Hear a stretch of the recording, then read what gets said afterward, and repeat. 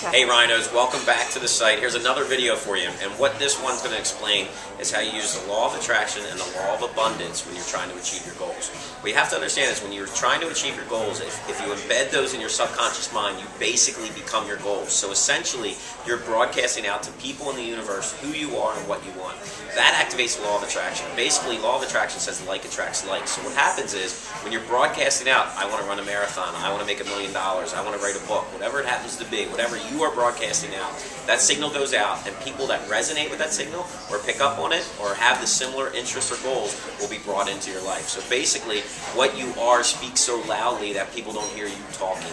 Okay, so basically the law of attraction, if you really are focused on your goals, you will see people, circumstances, and everything that you need start to come around you and start to get involved in your life. You'll start to surround better people to your life that have similar interests and can help you achieve your goals. You'll start to eliminate the negative people in your life because they're no longer attracted to you because you're not putting out signals that they receive. They're just not interested in what you are and who you are. So it's really important. The next thing is the law of abundance. What you have to remember is most poverty, most negative things that happen to us in our lives all come from us putting abundance away, sort of turning our back on abundance, feeling we don't deserve it, we're not good enough. There's always abundance. There's plenty to go around. So if you have a great idea, your great idea doesn't have to take from somebody else. And there's plenty of room. There's plenty of money. There's plenty of time. There's plenty of opportunities. There's so many opportunities in every economy, a good economy or a bad economy. It doesn't really matter.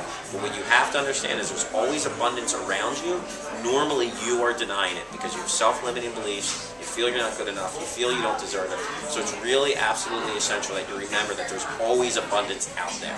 So when you think you don't have enough and you keep thinking about scarcity, that actually creates more scarcity in your life. If you focus on the fact that there's abundance and there's opportunities, opportunities will always come your way, money will always come your way, goals will always come your way because you're looking at the positive. So the law of attraction will bring the people and circumstances into your life to make your goals a reality. You don't have to know everything right now.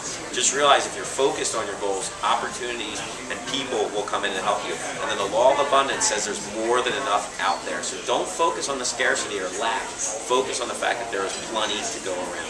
All right? Have a great day. Go to rhinoliving.com and sign up for the videos, sign up for the emails, and purchase the book Do It Rhino Style. Have a great day.